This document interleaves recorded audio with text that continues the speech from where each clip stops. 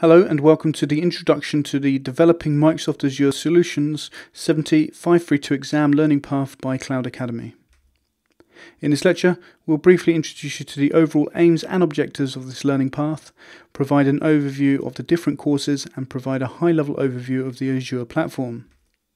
This learning path assumes some familiarity with the fundamentals of .NET development, but this course does not require advanced expertise, but some familiarity of Visual Studio 2013 or newer and C# is assumed. A basic familiarity with PowerShell is required, as we'll be introducing several key Azure commandlets that are a part of the course objectives. Some familiarity with basic networking terms such as what IP addresses are will also be needed. Before we dive into the courses, let's just briefly discuss Azure as a service offering in general, including some of the reasons you might want to use Azure as a developer. Firstly, Azure opens up possibilities to do more with less. By relying on some of the ready-made services, from web hosting to storage to messaging systems, you can more rapidly write applications than previously. It's particularly interesting for software developers because it offers a huge range of developer-focused platform services, as well as a large number of lower-level infrastructure services. In fact, Azure offers over 50 different services at the current time, with the platform continually growing. Azure is also extremely flexible, offering a variety of services, operating systems, language support and platforms from Linux to Windows, platform services to containers, from .NET to Python. Azure is not just a Microsoft .NET platform.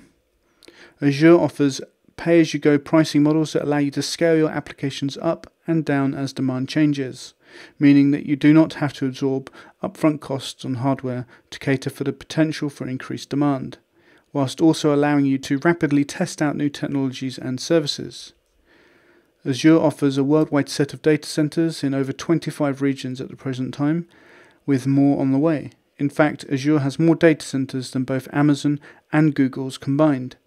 Coupled with Azure support for running services in multiple regions, this provides you with the flexibility to meet customer demand across the world. Most of the demonstrations, samples and labs in this learning path will utilize the Azure portal located at portal.azure.com. The portal is your one-stop shop to create, manage and delete all of your Azure resources, from virtual machines to web applications to storage accounts. So you'll be spending a lot of your time in it during this course as you explore and learn the different services required for the exam. However, you should note that there are some elements of this learning path that will utilize the older Azure portal at manage.windowsazure.com. Resources will show up in both portals, and the services covered in this course will generally be available in both. For simplicity's sake, we've tried to avoid this portal wherever possible, but as not all functionality has been ported to the newer portal, there are times when we'll occasionally reference this portal instead.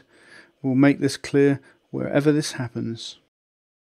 Let's now focus a little on this learning path itself, which is designed to prepare you for taking the Developing Microsoft Azure Solutions 532 exam.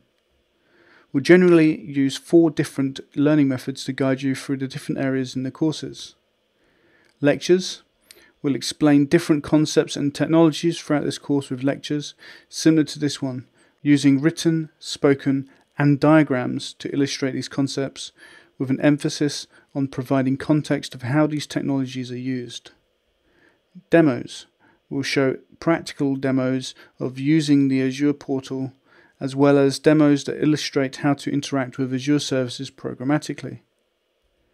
Labs. We'll provide a set of guided lab sessions for you to work through at your own pace in order to gain hands-on experience of working with Azure. Quiz questions.